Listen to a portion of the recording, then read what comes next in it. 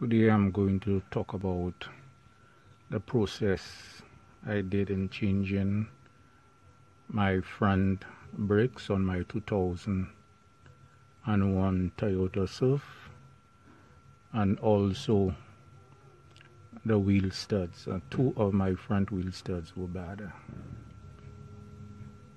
First, you have to jack up the vehicle and take out your wheel. As you can see, I have it propped here. I have a prop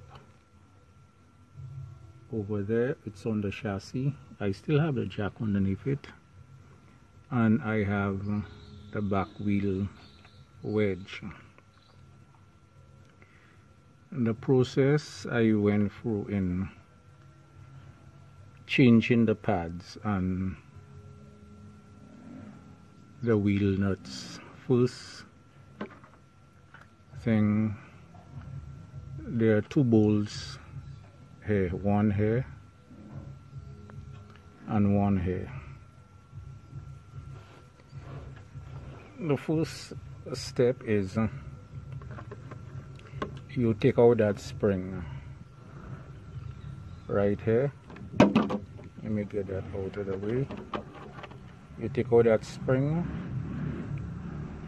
you take out the top pin, then this is going to release and you'll take out that bottom pin.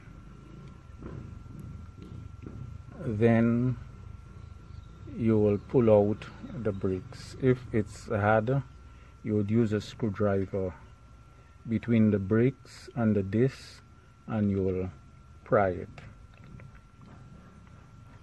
which will push the caliper in. But I do not send the fluid that's trapped here in the caliper back to the servo.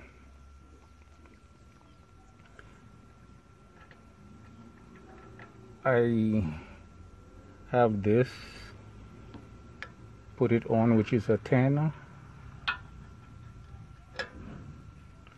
and I connect a hose onto the nipple, and I have a bottle. Anytime I changing or bleeding, I would bleed in a bottle. I do not send the brake fluid that's trapped here back, because whatever fluid that's here is black because of the pistons, the working of the pistons get the fluid black, and it in between the fluid you would always get pieces of metal or something. So whatever is in the servo at the top, it's fresh fluid. So after you press that, your fluid comes through here. To take out this, there's two bolts here, one here, one at the top, which is a 17. You take out this bolt, you take out that bolt at the top. Then this is the cable for the speed sensor. You would take it out, disconnect it from here. There is a clip. There is a clip right here, which you will take out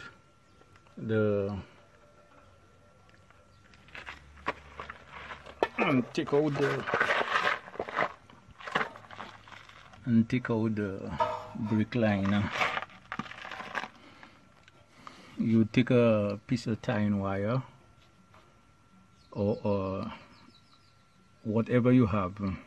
Once you take out the caliper, you'll put it up and tie it. Do not let it hang on the brake line. Your life depends on it. don't try to king the brick line or anything. You would hang that portion up.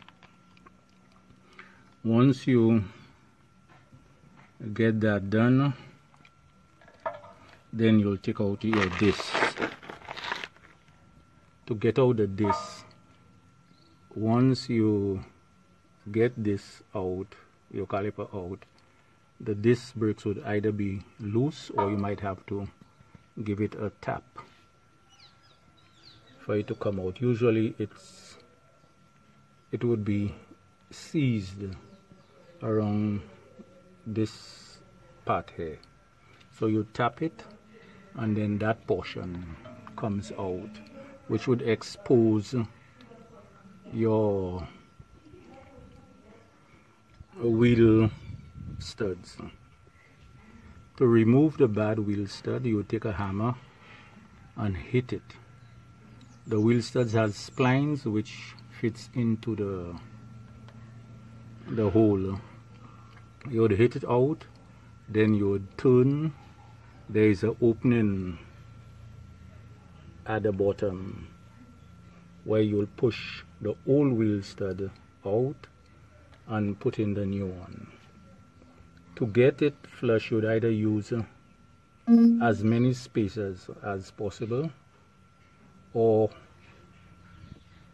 if you have a nut that fits over there, and then you would use that with the spacers and the nut. Once you tighten that, it would bring in the wheel stud.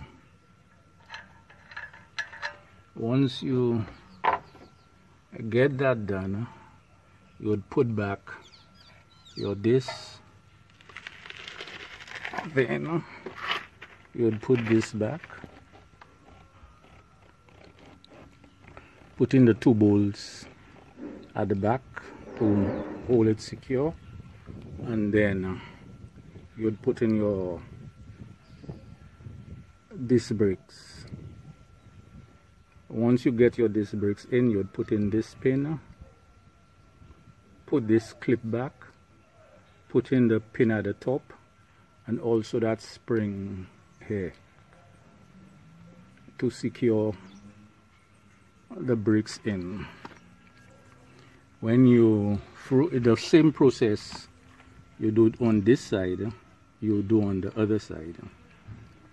Once you're through with that, you would keep this open and you would bleed it. If you have somebody with you, the person would be pumping while you control whatever comes out here. And once you get that done, you'd put your wheel back, take out your jack and prop. This is the process I did when I was changing my disc brakes and also wheel studs. I tried making a video in the process, but it stopped. When I thought it was recording, it wasn't. So I decided to have a brief or a short video, make a short video of the steps I did. The things I use, the tools I use would be in the description below. Also the disc brakes would also be in the description below.